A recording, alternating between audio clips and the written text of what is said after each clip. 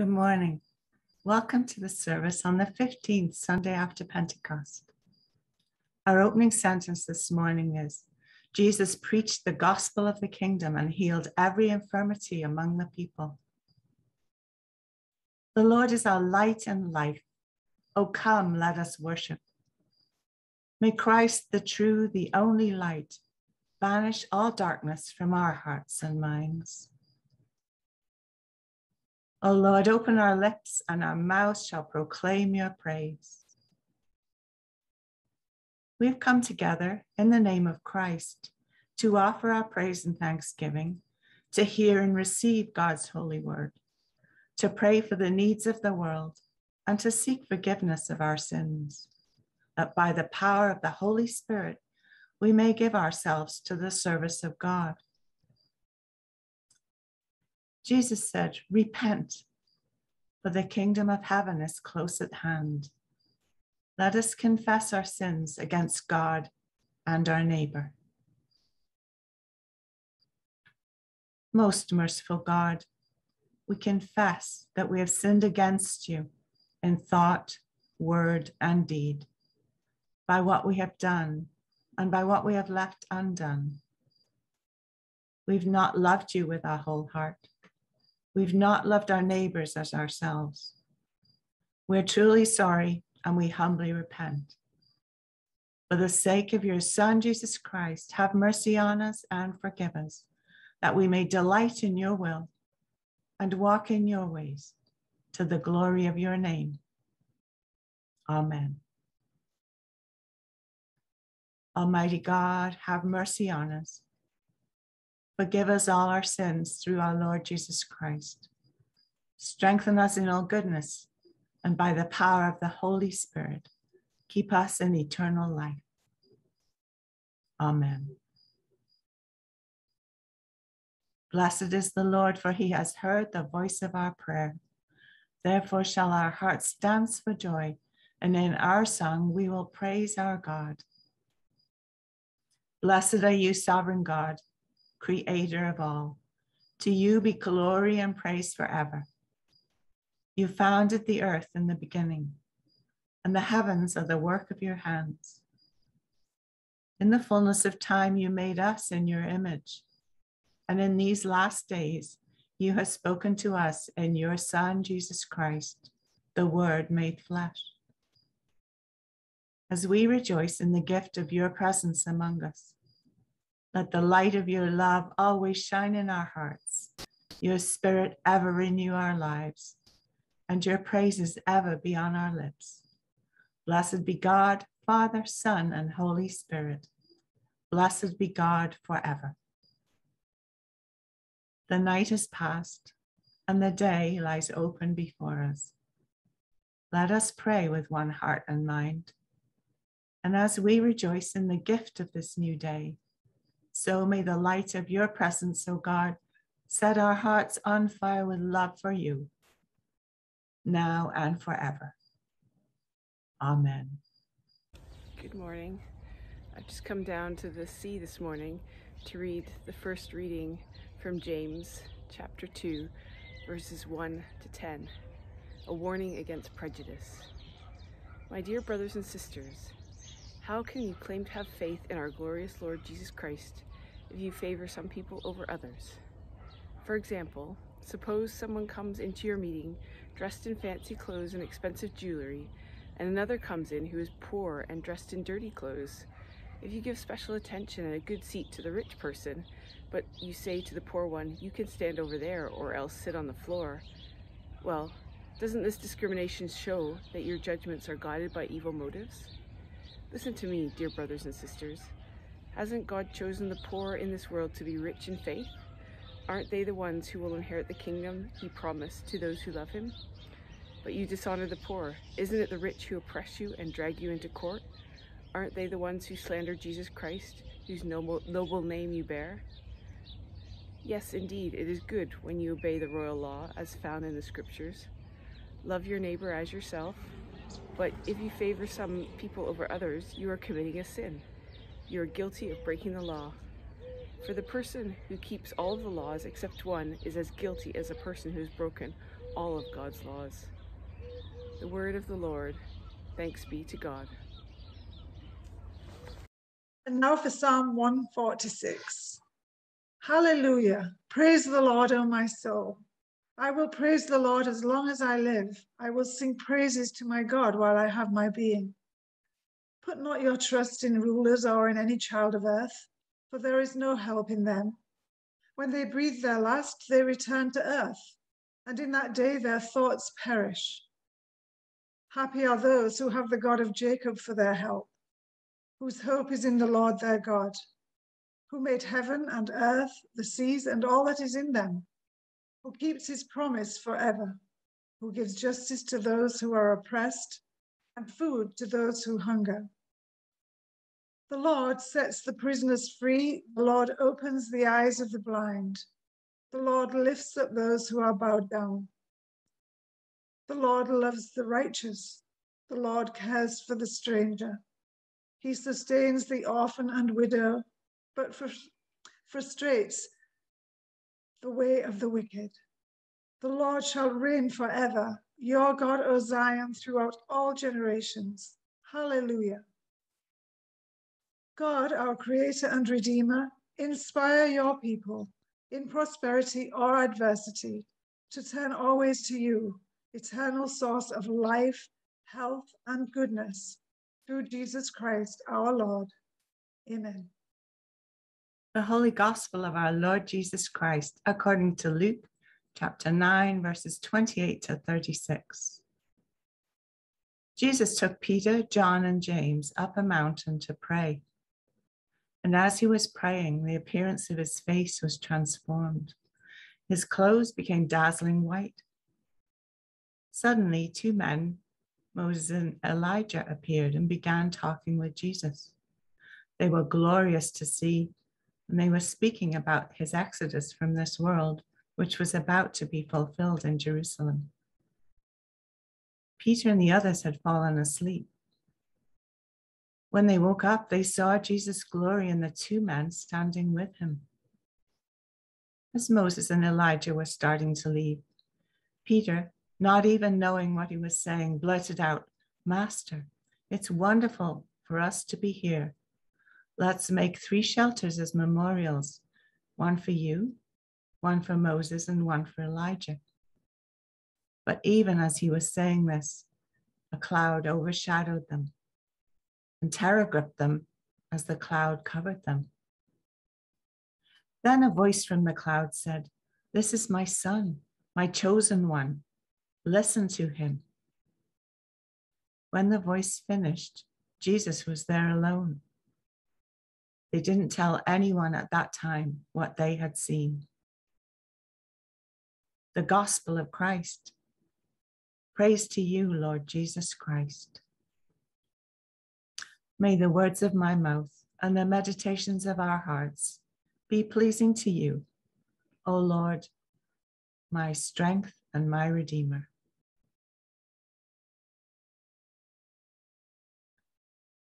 Listen to Simon Peter today as he is on a roller coaster of highs and lows on his journey as a disciple. Simon says, the day after Jesus had blessed 5 loaves and 2 fish, and it had multiplied so we could feed more than 5,000 people and still have 12 baskets full of bread left over, he took all 12 of us disciples away from the crowds to pray together. After spending time in prayer, he asked us a question.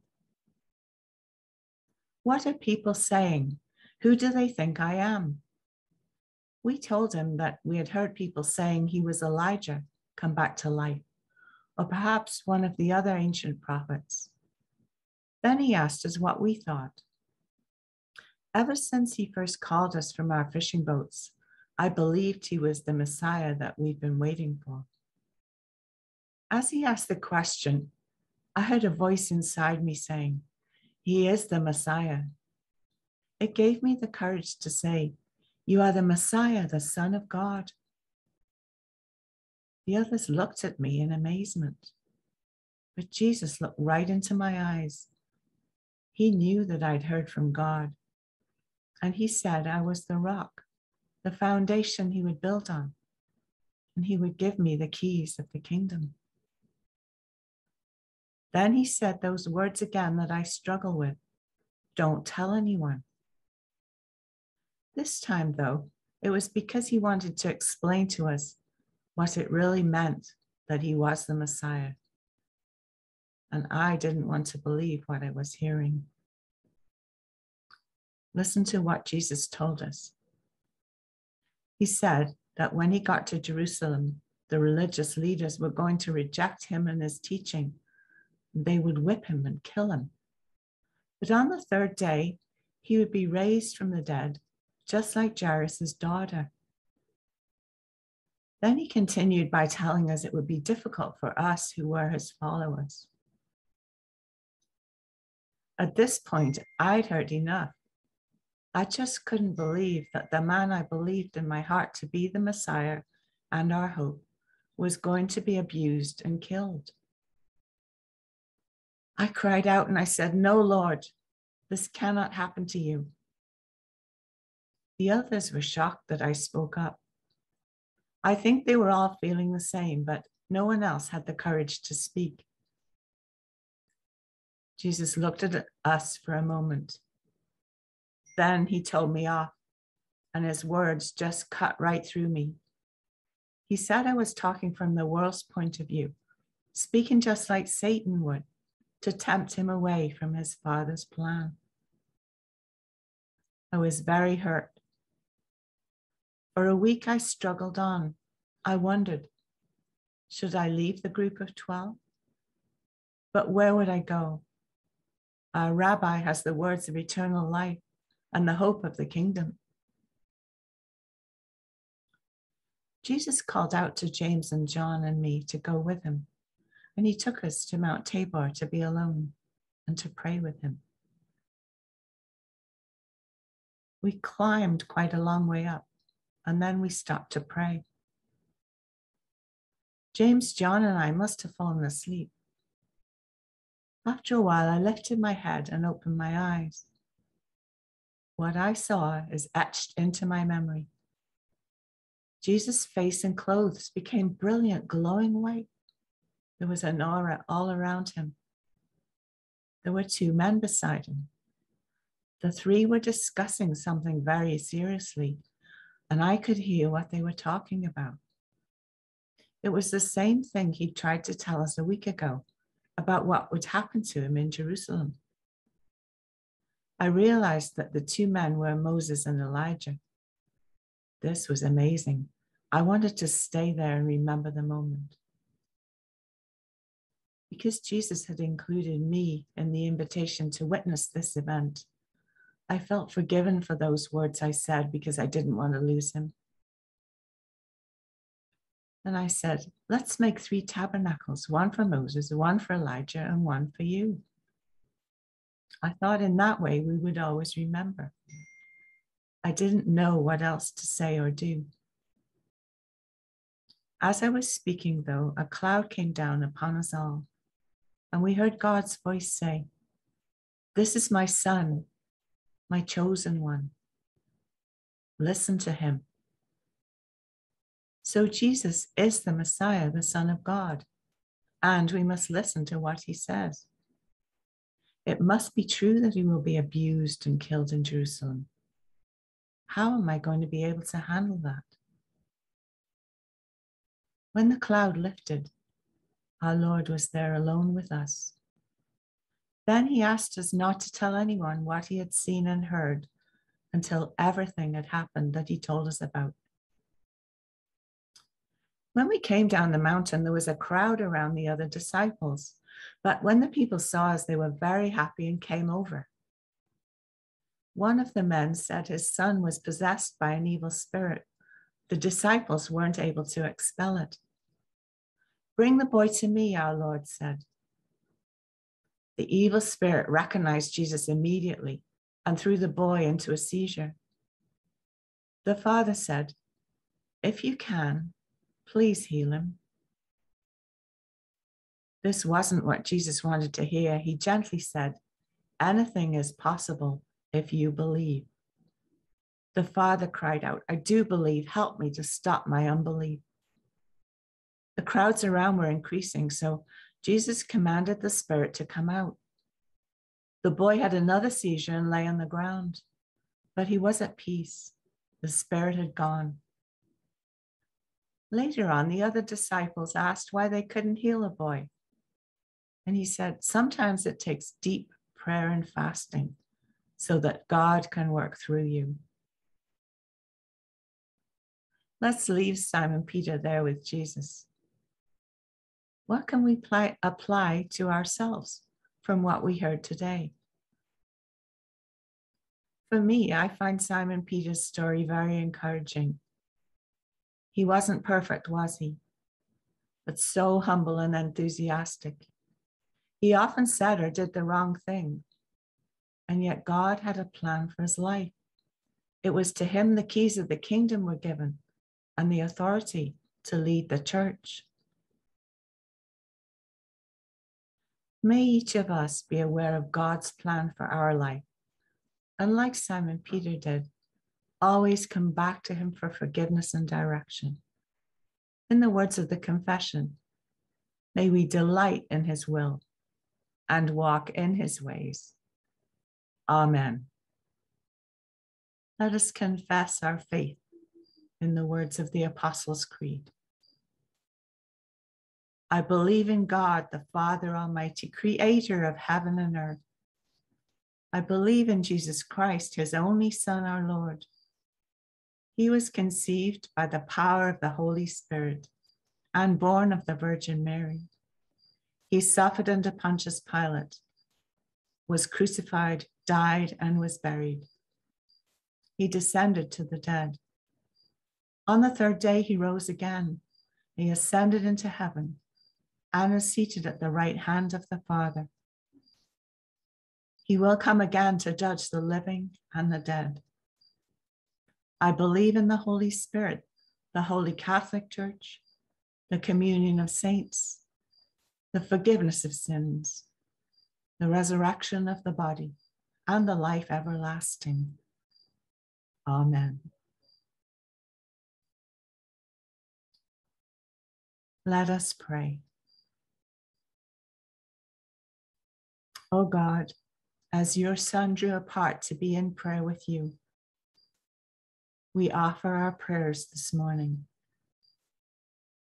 Help us to know the glory of your presence among us and to see more clearly the beauty of your holiness. Inspire your church today with a renewed vision of your glory, so that we and all your people may walk as children of light, and by your grace, reveal your presence in the world.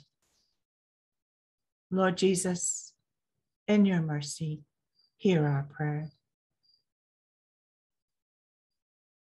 Lord Jesus, we pray to you for our world, with its joys, its sorrows, and its wrongdoings. We pray for the leaders of the nations, especially our Prime Minister, Justin Trudeau, and our Premier, Doug Ford. Give wisdom to all who are in authority over others. Lord Jesus, in your mercy, hear our prayer. Lord Jesus, you know what it is to experience the joy and wonder of God's presence, and then to go down into the depths of despair and to suffer rejection and pain. We give thanks for your compassion and bring to you the needs of those who are in our thoughts and hearts today. Those in Afghanistan, the injured, the bereaved, those trying to escape, those in the United States who lost loved ones in the bombing. Be their comfort. Those in danger from hurricanes, fires, floods, earthquakes, and the pandemic across the world. We pray for the safety of all those responding with help, medical aid, food and water, and those helping to rescue and evacuate. We remember all those suffering in our parish, those who are sick, those who mourn. I invite you now to name those known to you.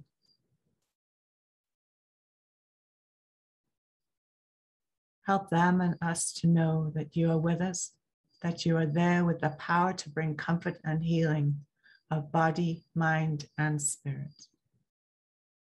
Lord Jesus, in your mercy, hear our prayer. Faithful God, in the week that lies before us, may we reflect your love in the way that we live our lives, so that the world can see we are followers of Christ, and by our words and actions, draw others into your loving care. Merciful Father, accept these prayers for the sake of your Son, our Savior, Jesus Christ. Amen. Our collect for the day. Almighty God, on the Holy Mount, you revealed to chosen witnesses your well-beloved Son, wonderfully transfigured. Mercifully deliver us from the darkness of this world.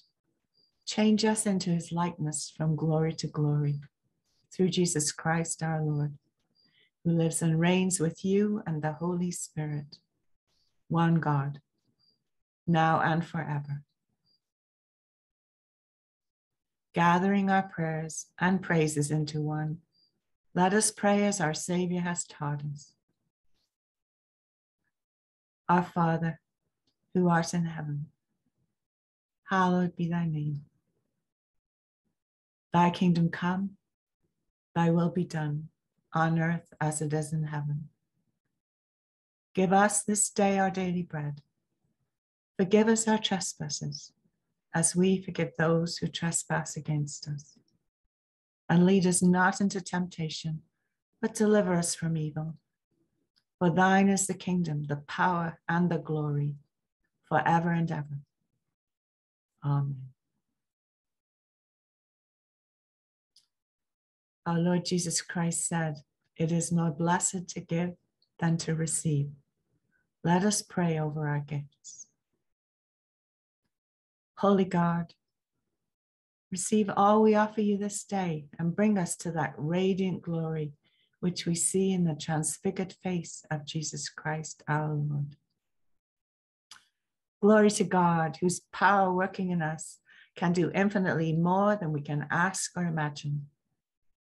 Glory to God from generation to generation in the church and in Christ Jesus, forever and ever. May the grace of the Lord Jesus Christ and the love of God and the fellowship of the Holy Spirit be with us all evermore. Amen. Let us go in peace to love and serve the Lord. Thanks be to God.